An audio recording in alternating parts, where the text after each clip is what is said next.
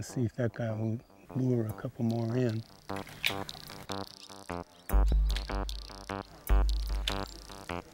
Tiny freeloaders pausing to tank up. This little black-chinned, little pollen on her head.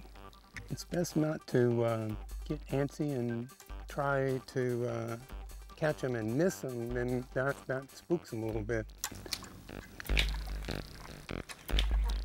Actually, there's a lot of fishing components in this whole contraption.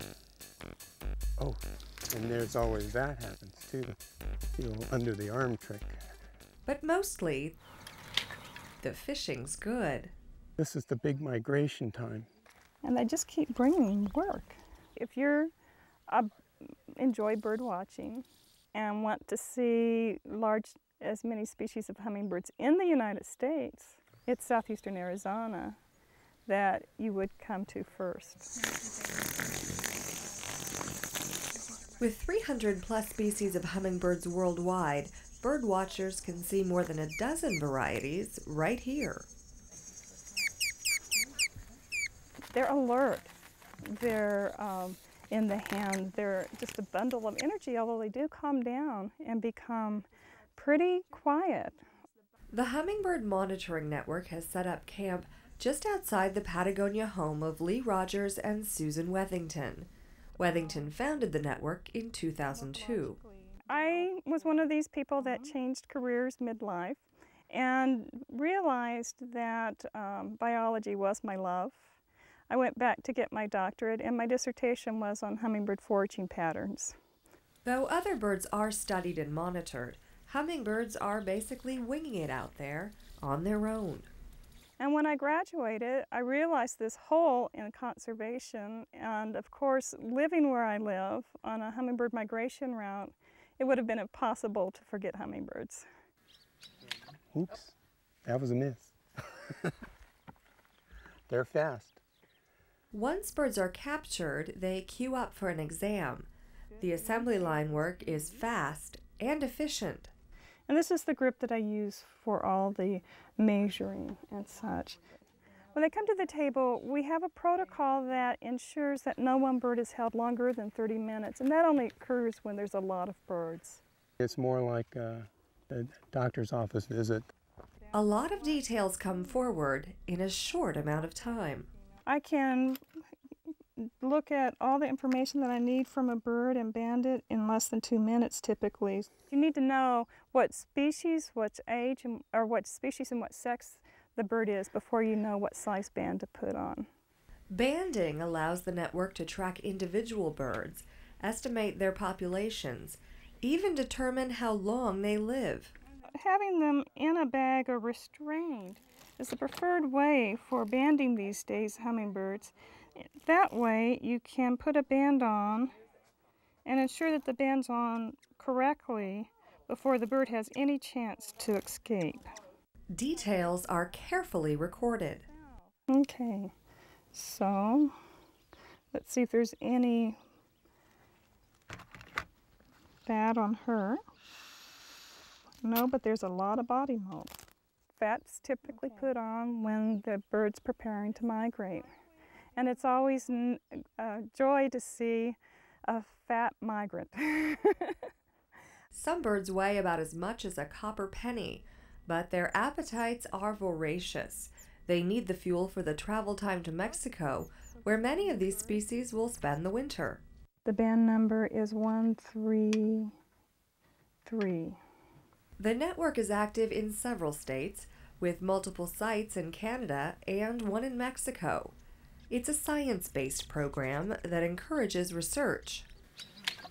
The monitoring, number one, brings up questions that we need researchers to answer. And researcher then provides information for us to know how we might need to change what we do. Okay. And this is an adult female, black-chinned. Is it habitat protection or what's necessary to try to help this species survive? So there's a real strong preservation component. The network is non-profit and relies on hundreds of volunteers to work when birds are active. In this region, that's early March through October. She looks well worn. These banders know a lot, not just about hummingbirds. Without looking up, they can tell you what other species of birds are flying through. And it's a great way to learn about where you live. When they become a citizen scientist, they say, number one, we realize this is a science program and that we have to follow protocol, and that they're responsible for ensuring that the protocol is followed at the site that they manage. And that's the second point, they manage a site. Violet-crowned is a Mexican species that comes into the U.S. here. And Patagonia actually is one of the best places for people to come to see violet-crowned. You can take a look here and see. Yeah, this is a little Anna's female. She needs a good drink. Oh, yeah. Some birds have a tendency to linger. Well, we've got other birds that need to be fed, so. They're just wicked fast sometimes. The network's commitment to education and conservation may help slow the troubling rate of extinction. If a species is truly extinct, we've lost something. Now, extinction is a normal process, but the rate at which species are going extinct is unheard of today. There's no pollen and no fat, and she's fresh all around. The 5-hour session has ended well, and the capture numbers are respectable.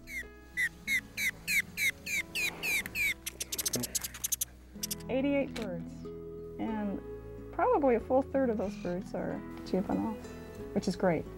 It may be that science and the human species will help keep hummingbirds on their continuous cycles of coming and going. It's a total privilege.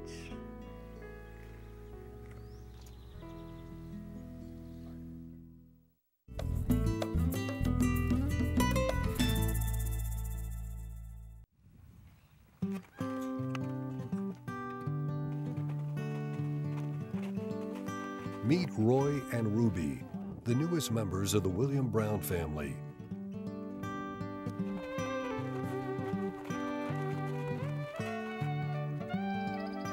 Barb and Bill had been ranchers most of their lives. People have this romantic idea of ranching, and it can be, but it's also a lot of work. I've got 5 horses out there. I don't need 5 horses. I don't have any cows anymore, but don't know how to quit.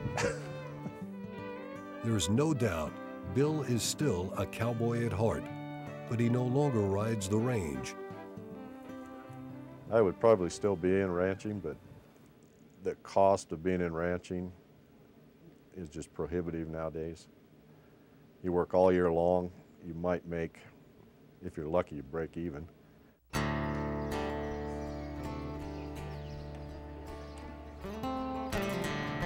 So Bill and Barb pulled up stakes in Colorado and moved the horses to Tombstone, Arizona.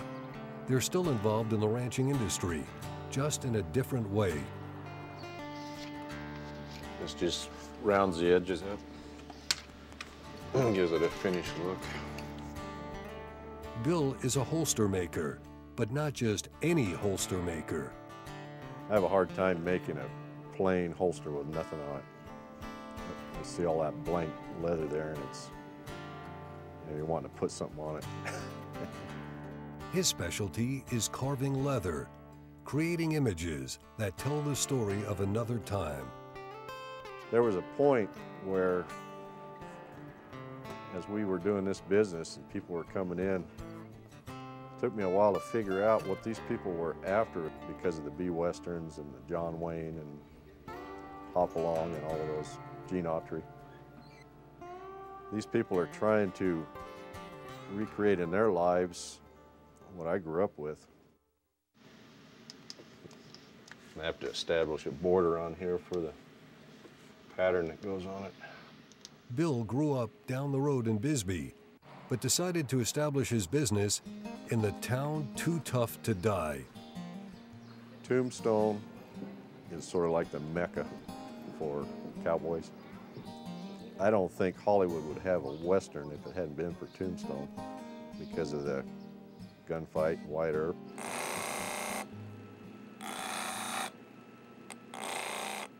You almost expect Wyatt or Doc to walk into this mom and pop shop. The smell of oil and leather hang in the air, like the aroma of fresh brewed coffee. Everything we've ever done, we jump in with both feet, and it's either going to make it or it's not. And plus, I can't work for anybody. I worked for the railroad for 5 years, and it was a good job, and it was from the day I hired out trying to figure out how not to work there. In the end, it was the hobby he learned as a boy that carried him into his future. I just thought we might make a wage with it, but it's actually been pretty good for us. So, plus I've got a guy that works for me that between the two of us would make enough to support us both. So, finding someone to do leather work at the level Bill required was no easy task. There are only about 50 craftsmen in the country. Back when I was about, I don't know, 4 or 5 years old, the main thing on the TV were the westerns, the weekly westerns. And I was glued to the screen whenever they were on. I didn't care about much of anything else. A young cowboy was born. Apart from my good family upbringing, I learned most of my other morals from watching The Lone Ranger and other types of shows like that.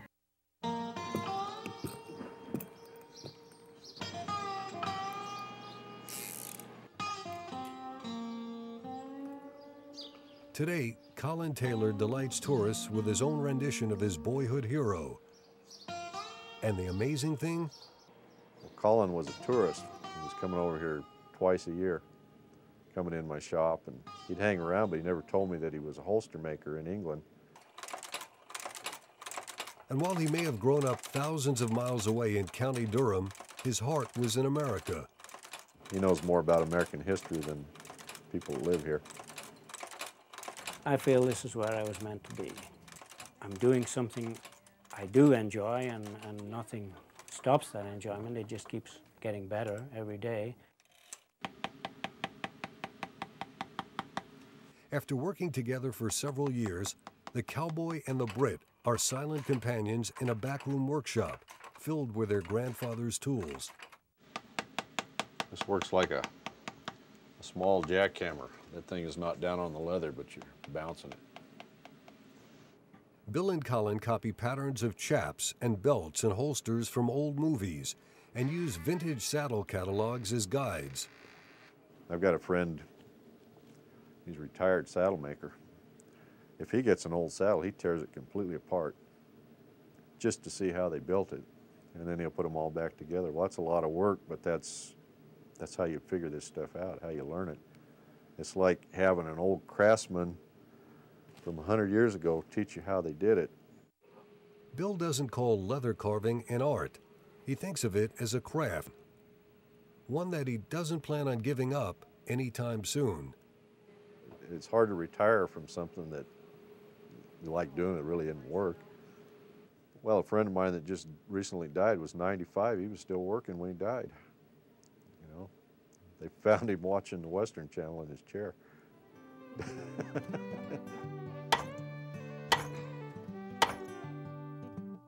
Bill says he'll be carving till... Oh, probably till they throw dirt in the face. You know, why quit? I have all this stuff. Why indeed? This cowboy at heart will always be at home on the range, as long as he has his wife by his side, stock in the corral, and his grandfather's carving tools in hand.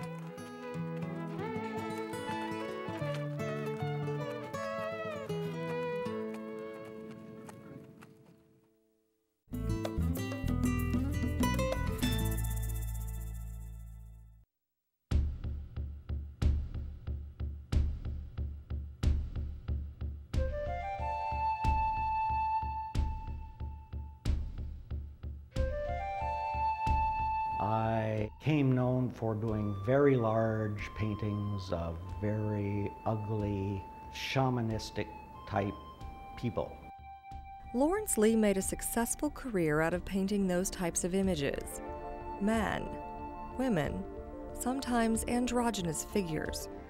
Through my career, I came to discover that people from all over the globe came to Tucson looking for paintings of Indians. After decades of doing similar work, he became less inspired to produce them.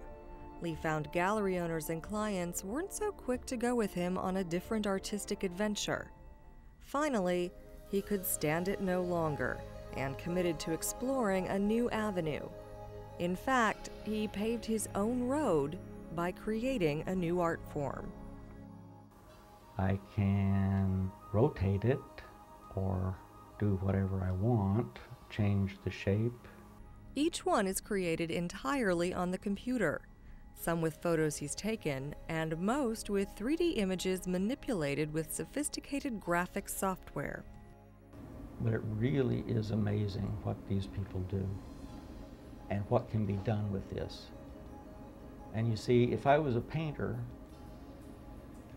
I wouldn't have this opportunity. I would have to preconceive, I'd have to know what I wanted and then paint it. And here, instead, I can check everything out first. I see that that's going to end up being too dark. Lee named his new art form. The term created does not fall trippingly off the lips, but it is giclarun. A giclarun is a made-up word. Sounds sort of like giclée, so you have that French flavor. Giclée comes from the French, meaning to spray, and giclées are usually large format inkjet reproductions of digital images. Lee's giclaruns are different. A giclarun is a one-off. It's a one only. There is only one in the world.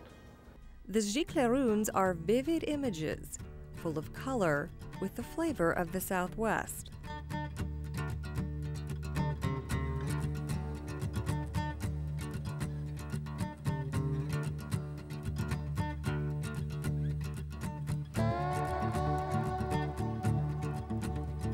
What I've noticed is that making the break from painting has allowed me personally as an artist to finally grow again for the first time in many years and to investigate subject matter that I wouldn't have bothered to investigate before when I was a painter.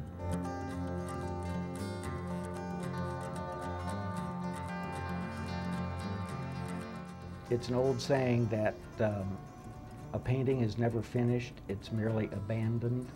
And that's another thing that's so good about working with a computer, because I don't have to worry about finishing something, and I can abandon a piece in many stages and go back and try them out again later. The vibrant giclaruns are even more impressive when you consider Lee is red-green colorblind. And it's probably one reason that I tend to paint in such bright primary colors, because they're easy for me to see. If you look closely, you may see something that has carried over from Lee's previous work. For years I've included in many paintings, and in most of the things I do now, what I call a cognitive dissonance.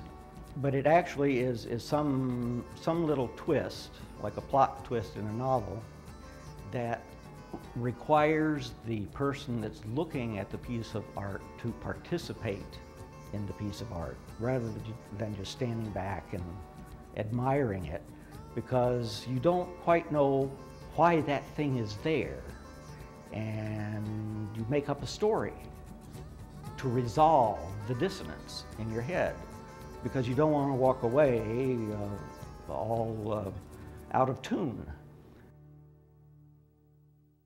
Lee is working to create awareness and understanding of his giclaruns, a slow process he knows well from his previous attempts at new artistic endeavors.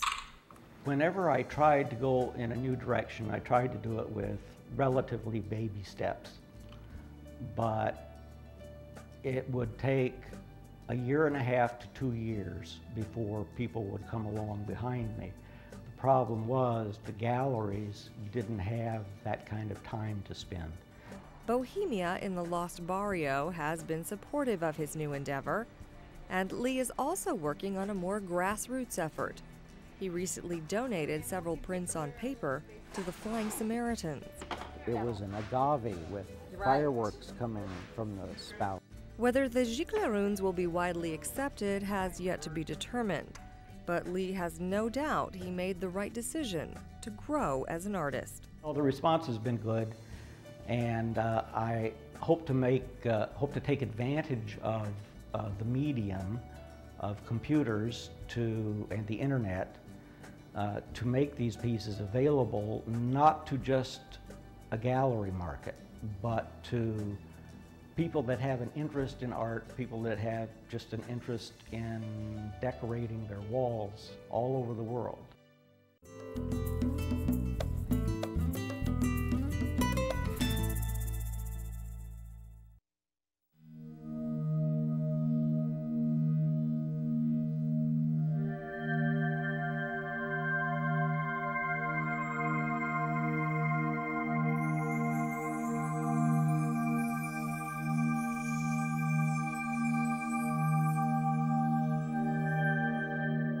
Angels and saints adorn the walls. A child king looks on from above. Milagros symbolizing hopes for healing. A lighted candle, a whispered prayer. A sense of peace and comfort descends on all who enter. Reverence for this holy place has been shared by countless souls for more than 2 centuries.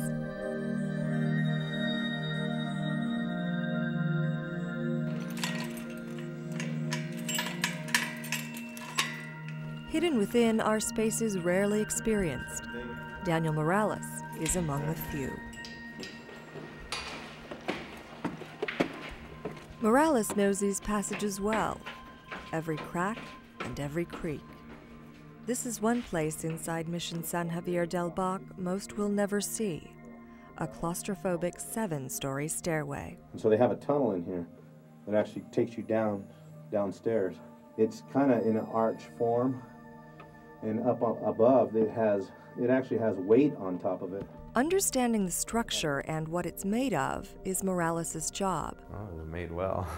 Somebody really knew what they're doing when they're building it. And the builders are still at it.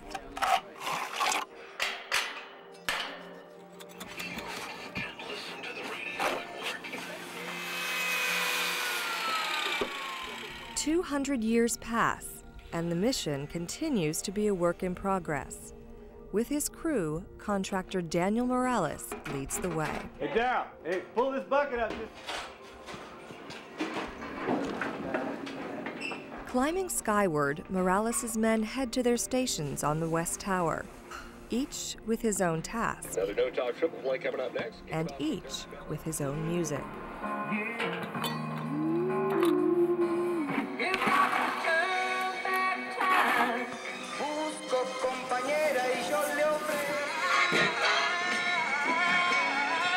As the work above progresses, a non-stop pilgrimage continues below.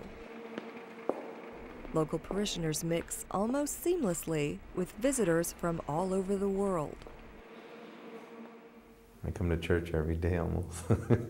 Sometimes we forget where we're at, typical construction type guys. But, I mean, we really respect the church. From a distance, the white dove of the desert is a picture of perfection. But decades of sun, wind, and rain have opened cracks in the coating, allowing moisture to seep in, threatening the integrity of the structure and everything held inside. And I saved you some Oak Ridge Boys tickets if you'd like to go see the Oaks this Friday night at Desert. To protect the church from the elements, previous crews have tried and failed with a variety of materials. Just about any little paint, asphalt, chicken wire, lathing, concrete, cement mortar, just about anything that somebody thought tough. Though applied with good intention, more problems were created than solved. So, with his men, Morales is removing it all and starting over. For this stonemason, it's not just a job, it's a mission. What's important to me is the crew, this job, the building, you know, making sure it's done right. Every little thing we do, you know, all of us, we put a lot of pride into it. We pour a lot of heart into it. We want to make sure it's going to outlast us long after we're gone, and that nobody would ever have to do it again.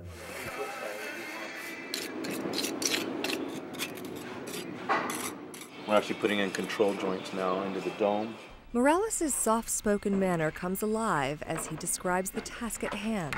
We're starting to build up to plaster. Pre-plaster the high tower, excavate it first, and get it all ready. Watch it. The dust, the spine chips that fall. Morales says the recipe for the new coat on San Xavier goes back to the 1700s. No concrete or asphalt, just lime, sand, and one more ingredient unique to the Sonoran desert. Near the scaffold, the crew's mixmaster, Basil Murillo, extracts cactus juice from the prickly pear. How the juice is made and exactly how much goes into the mortar, he won't say.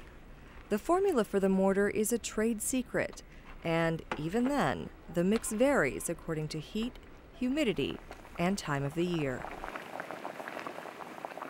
Unlike concrete, lime mortar is slow to cure, but the result is an uncommon durability. The techniques used by Morales took generations to develop, from his great-grandfather to his grandfather, then on to his father, who's still at work on the crew. All descend from those who first built the mission.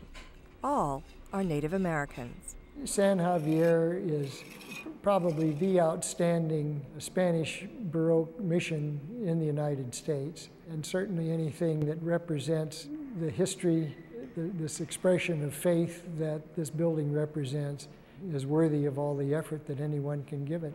Boom, boom, boom, with this light effect bouncing. Bunny Fontana is an expert on San Xavier and is a member of the Patronato, the organization in charge of the mission's conservation. This is the heavenly and earthly trinity that's painted here. To protect the mission and thereby the artwork inside, the Patronato have placed their faith in Morales. Certainly there are other people who are masons and who are plasterers, but over the years the Morales family have, over their years and years of experience working on this particular building, made themselves absolutely unique in what they do. Behind the restoration is the desire to preserve the mission, not just for today, but for generations to come. Morales is determined to see it through. I think it'll be good. I mean, it's something that we've accomplished, but that's me and my crew, my whole crew. I mean, that's something that we'll all be able to stand back and look at it and say, you know, we did that. What's most important are those who believe in the value of the mission and work to keep its spirit alive for all who enter. We're part of this place. Just working on it so much and having our hands on touching the bricks and the mortars, it just becomes part of you.